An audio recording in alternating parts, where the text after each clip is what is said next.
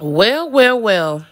Today is the 16th, and let's get into this. This reading going to be juicy tea. All right. Some woman, Cancer, Pisces, Scorpio, she been manipulative, unfaithful, and disloyal from the beginning. She could have been manipulated by friends, or she could have been waiting to take her anger out on you. The Nine of Swords. This could also be getting to the resolving of things. I feel like this woman was cheating. This water sign woman was cheating, or she found out some stuff. The Queen of Cups is like emotionally distraught about some type of situation, the sun that came to light. So with the Queen of Cups, I feel like this situation went left because this woman is distraught about some type of realization or coming down to a conclusion. It could have been in therapy.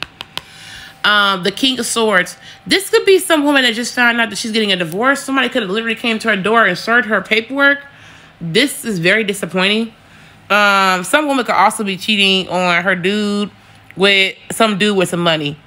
Or she's getting a contract. This lawyer is going to help her get free of her contract. She's going to be a single person. But I think it's this King of Swords, Libra, Aquarius, Gemini, Capricorn that's keeping it real about this woman cheating. The Two of Cups is like infidelity. I feel like this man and this woman have different lives, and that's why someone cheated. This woman could be upset because she found out that this man had an affair overseas or out of town. This man has been cheating, and it's going to get found out in the sun. So something's going to be illuminated. Two of Pentacles, on his way out, he probably cheated, or she probably cheated. It could go either way. If you're a man, your woman was cheating on you. You left, got single, growed up.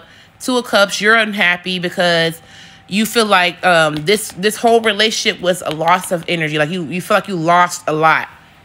9 from 4 is 5. You feel like you lost out on the investment.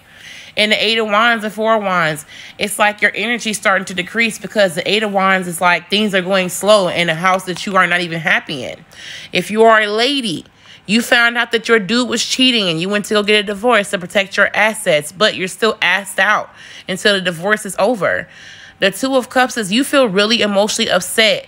And the 4 of Pentacles, you feel financially stuck with this person. The 8 of Wands, 4 of Wands, that makes me feel like the Knight of Wands, pretty much. 8 and 4 is 12. That's, yeah. There's a lot of bullying going on, a lot of violence, or like arguments. Someone's definitely a womanizer.